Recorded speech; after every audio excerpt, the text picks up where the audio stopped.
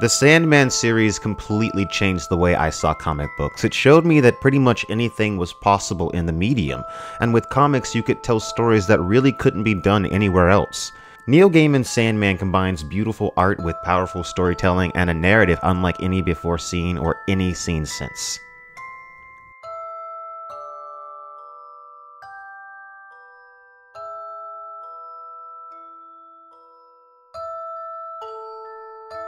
I am a passenger, moving through your dreams.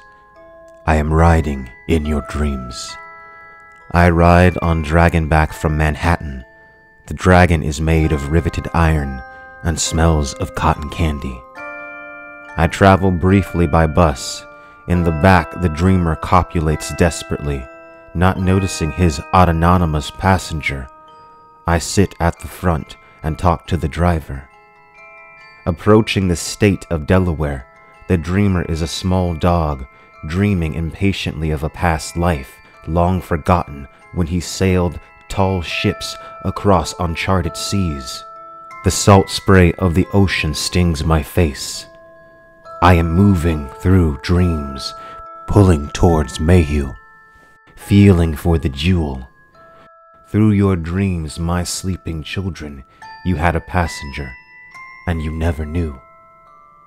Neil Gaiman's Sandman centers around the character Morpheus, Lord of the Dreaming. Morpheus is the father of all dreams and one of the 7 endless siblings whose parents are night and time. The first issue was published in January of 1989, and in 2013 the first issue of Sandman Overture was released, a prequel detailing the events directly prior to the original series. Neil Gaiman's Sandman is a different kind of fantasy. It's strange, cerebral, and bizarre, but not simply for the sake of being so. Every page is packed with meaning. The name Morpheus itself comes from ancient Greek mythology. Morpheus was a deity tied to sleep and dreams. He appeared in the dreams of mortal men in human form. In Gaiman's original series, Morpheus, often simply referred to as Dream, is captured while he had been traveling in a weakened state. The hedge wizard who captured him demands of Morpheus power and eternal life, but Morpheus denies him. For 70 years, Dream remains prisoner, leaving the realm of Dream without a ruler. Once he finally escapes, the hedge wizard who captured him is already dead, so it is his son who inherits Morpheus's rage. Well, have you no excuse, no explanation, some reason I should not take reprisal? We didn't want you. It was all a mistake. We weren't trying to capture you. We wanted to capture death. What? You wanted death? Then count yourself lucky for the sake of your species and your petty planet that you did not succeed. That instead you snared Death's younger brother. You'll never know how lucky you were. It turns out the hedge wizard had hoped to capture Death, sibling to Dream, which in truth never would have worked, since Dream was only captured due to his weakened state from the events of Overture. The first volume of Sandman, Preludes and Nocturnes, follows Morpheus as he regains his strength and hunts down his tools, a pouch of sand, a helm made from a demon's skull, and a ruby known as the Dream Stone, which was made to control the fabric of the dream realm in which he ruled over. Returning to the dream world restores some of his power, but he had placed too much of himself inside of his tools, and he needed them back. The dream world which Morpheus rules over is unending, and yet there is an outside comprised of infinite darkness and dust. The paradoxical nature of the dream world reflects the often irrational and incomprehensible nature of dreams. Dream's castle lies at the center of the dreaming, past the frontiers of nightmare and the ivory and horn gates. During his imprisonment, the dreaming realm, including Morpheus's castle, has fallen into decay. At your service, Lord, as always. Get up. Please, get up. Lucian, what happened here? What happened? You are the incarnation of this dream time, Lord. And with you gone, the place began to decay, began to crumble.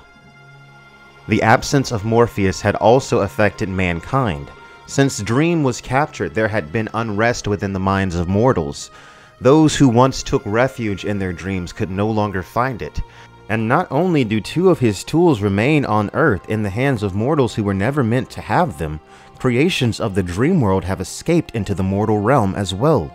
The process of Morpheus restoring the dreaming starts with him learning the location of his tools from the feminine entity known as the One Who is Three: the Mother, the Maiden, and the Crone. The 3 sisters take many forms throughout the series. Morpheus's journey to recover his items is perilous, and sends him to the corners of Earth and even to hell itself. Through use of metaphors, Neil Gaiman covers some pretty dark subject matter in this series, and the series actually crosses over into various subgenres of fantasy, including epic and urban fantasy. The characters of the series are mostly comprised of various legendary and mythological figures. Sandman is Neil Gaiman's metaphysical exploration of what dreams are, and all the concepts surrounding dreams. Gaiman explores every aspect of dreams, and the Dream Lord himself is also portrayed as the Lord of Stories, for all stories are originated in the dreaming. The series continues to follow Morpheus as he does his work, reigning over his realm and shaping the dreams, influencing the storytelling, and creating inspiration for all conscious beings. Sandman is my favorite graphic novel at this point. If you are interested in reading Sandman, you can either start with Prelude to Nocturnes, the original first volume, or you can start with the prequel, Sandman Overture, which takes place directly before and has art drawn by the amazing J.H. Williams. Thank you guys so much for watching. Neil Gaiman was one of many that inspired my upcoming graphic novel, Tadia. To find out more information about this graphic novel, click the link in the description and get put on my email mailing list.